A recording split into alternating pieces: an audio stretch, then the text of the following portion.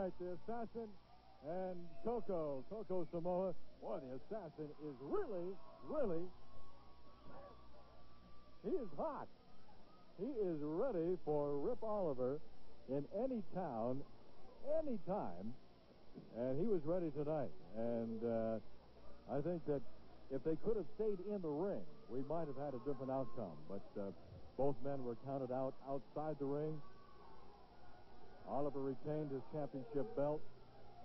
But boy, both of these men, you saw how bloody the assassin was. Well, Rip Oliver had plenty of blood on him, too, when they finally ended up back in the dressing room.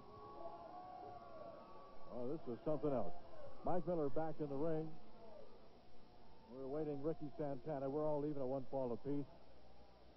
Oh, man, there's been so much going on here.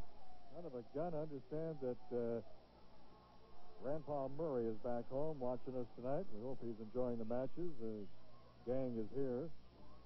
They're enjoying it in person. Barry Owen has just now joined us in the Crow's Nest. Barry? Hey, Don, a lot of people have been wondering about this special match we're having in Eugene Friday night.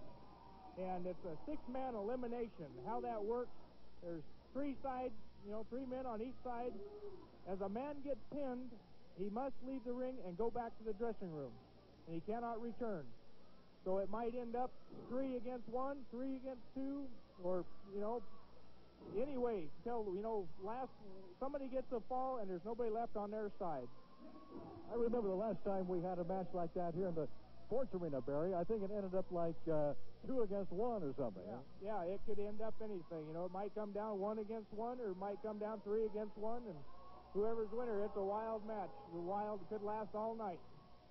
Yeah, it really could, and that's going to be at the sports arena, at the fairgrounds, the Lane County Fairgrounds in Eugene on next Friday, the 21st. And that all starts at 8 o'clock, right? Yeah, yes. Okay. Thanks a lot, Barry. I know a lot of people have been, they've been asking about that. They've been asking about some of these no disqualification matches. I know in Medford you're going to have a match where falls are going to be counted anywhere in the building. Could be outside the ring, in the, somewhere in the building, upstairs, downstairs, out in the parking lot, down the street. Who knows where that'll end. That's going to be in Medford on the 26th of November. Mike Miller, Ricky Santana, all even at 1 fall apiece. This is our main event. Best 2 out of 3 falls ago. Oh, boy, that was close. Santana got those shoulders up just in time. And Mike Miller complaining to referee Sandy Barr that maybe he was counting a little too slow. Oh, Santana blocks that one and shoves Mike Miller face first into the turnbuckle. Santana slow to get to his feet. Miller right there, and just gouged him right in the eyes. Mike Miller just gouging him right in the eyes. Forearm smash across the back of the neck by Miller. Into the ropes goes Santana. Oh, Santana came off those ropes. He wasn't going to go for any kind of a back body drop. He just dropped that elbow instead, right on the back of the head of Mike Miller. Ricky Santana, extremely explosive, and boy, he is ring smart. He's got so many surprise attacks that his opponent never can take anything for granted in the ring with Ricky Santana. And, of course, anytime you're in there with any member of the clan, you've got to be careful yourself. Very, very careful. A double-handed chop by Ricky Santana puts Miller down again. Santana going for a body slam. He's got it. Now, Ricky Santana going to go upstairs, second floor. Is he going to go up to the top floor? No, he's just going to come flying from the second floor. Boom, just like that.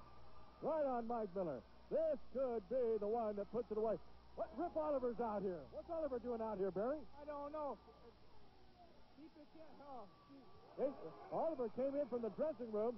Referee now sees him, keeping him out of the ring. Santana has seen him. Oh, wait a minute. What is this? What is this? Mike Miller had some powder or something. He threw it in the face of Ricky Santana.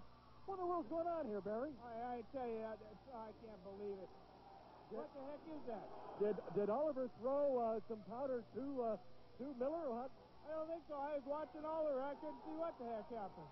Here comes the assassin. Yeah, we got people throwing things in the ring. That's not good. That is really not good. Let's see what the heck is wrong with Ricky. Oh, dang, he looks like he's blinded. Yeah, Ricky is blinded. The assassin is in there with Ricky Santana. Mike Miller. Now, whether Oliver came out here and threw him something, or he had it in his tights, we don't know. But he had some kind of powder, some kind of chemical that he threw into the face of Ricky Santana. I remember this happening one time before, and the man was blinded for something like that. You could put a man's eye out and he'd never be able to see again. That's terrible. I don't know. What the heck is the whole clan doing? You just never know. We've got people surrounding the ring right now. We may have to get a doctor in there, Barry. No, I'm going to go back and check and see what the heck is going on with that. Okay, Barry Owen's going to go back to the dressing room. The assassin is out there with Ricky Santana. You saw what happened. And, boy, it just took all of us by surprise. Barry, in fact, was up here in the crow's nest with us. Had no idea what in the world was going on. All of a sudden, powder just flies out of the hands of Mike Miller into the face and eyes of Ricky Santana. That is so unnecessary. That's not a sport. That's not.